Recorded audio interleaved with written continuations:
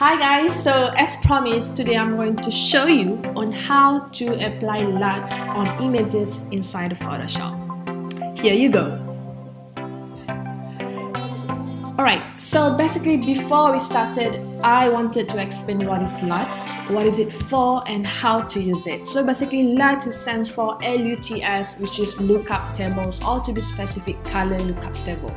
So basically it is a file that contains a color information, the color adjustment that we created, whether inside a Photoshop or Premiere Pro or any editing applications. So this file will be stored inside as a .cube or .cube and also .3dl, or to be specific, .3d LUTs. These LUTs with this extension or file format can be used across multiple platforms. Example, it can be used inside of Photoshop. It also can be used inside of Premiere Pro, DaVinci Resolve, Avid Composer, or any FCP or any other editing software. So it's very convenient, it's very flexible. One thing that difference about LUTs is it only stores the color adjustments. So example, if you do adjustment in terms of sharpness, clarity, dehazing, or maybe cropping, so this LUTs will not going to store the information because it's going to store only color information. So it's quite different compared to preset in Lightroom, because in Lightroom we have a preset which is saved as a .lr templates.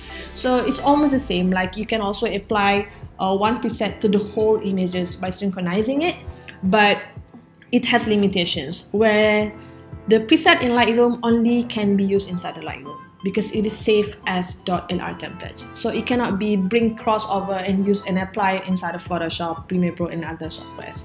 So that's one of the drawbacks. So basically these LUTs, it can be used not just for photos, it can be used also for videos, animations. It's basically just like a color grading filter that you can apply to any of your images or any of your visuals. Very simple, right? So I'm just going to jump right into it on how to create the LUTs and also on how to apply the LUTs inside of images in Photoshop. So on my screen, you can see now I have an image which is a raw image that I shot in Canon 60.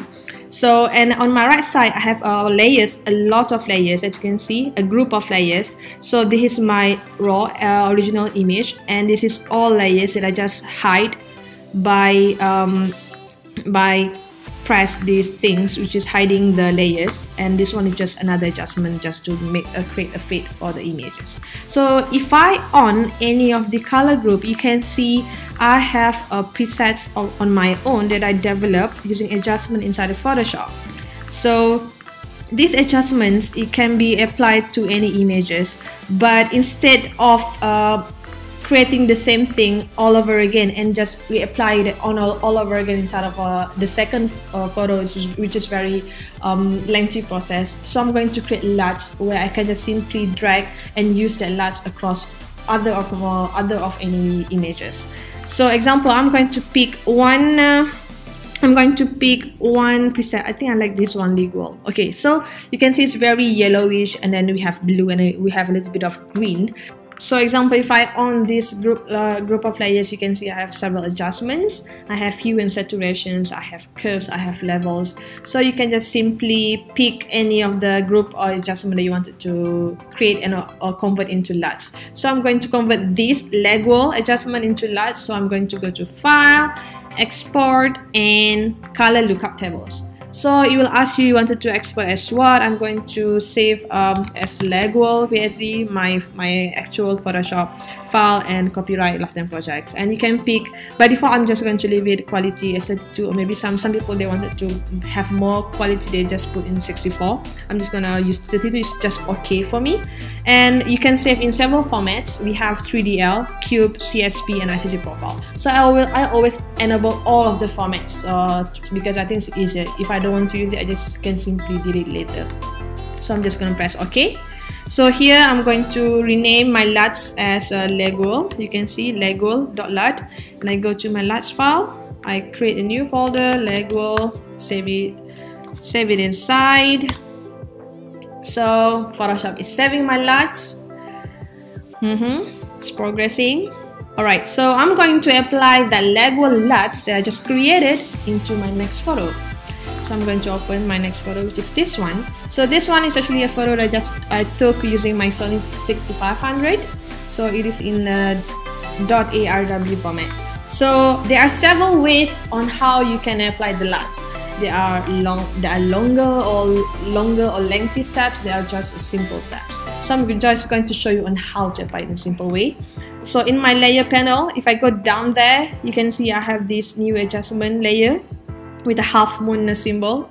I'm going to create it. I'm going to click it, and then you can see I will pick color lookup on my drop down, and now you have another layer which is color lookup 1, and I can pick to load the color lookup or the LUTs from the list that has been given inside of Photoshop, or I can just simply load from my desktop, from my LUTs I just created, which is Lego. So I'm going to, so you can pick whether you want it to open as 3DL, CSP. So I'm going to just simply pick 3DL, and when I open, so you can see my color lookup already applied on top of my photos. And if I wanted to see before, this is before and this is after. So it's very fast. I don't have to do adjustment one by one, the hue, the level of saturations, all the levels, the curves and all. So I just simply using LUTs to apply on my photos. Second way you can use to apply the LUTs is by go to layer, new adjustment layer, color lookup, the same thing.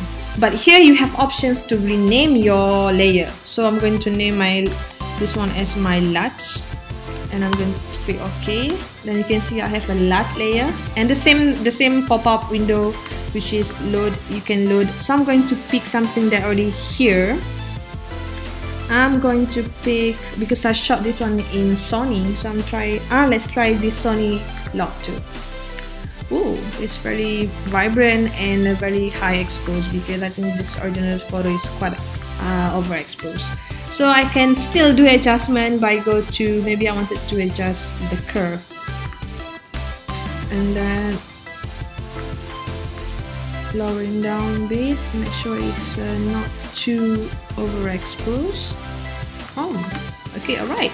So as you can see, after you apply the LUTs, you can still apply another adjustment. So you can still do adjustment like a normal thing that you always do inside the Photoshop. Alright, so I guess that's it on how to create the LUTs and on how to apply the LUTs on the images. So if you guys have any questions, any recommendations, any suggestions, any requests, you can always go to my YouTube channels, my Twitter, my Instagram, and just DM me, and then just ask any question that you wanted. You can leave the comments down here, down below, and then let me know what you guys think about these tutorials. So hope to see you guys next time.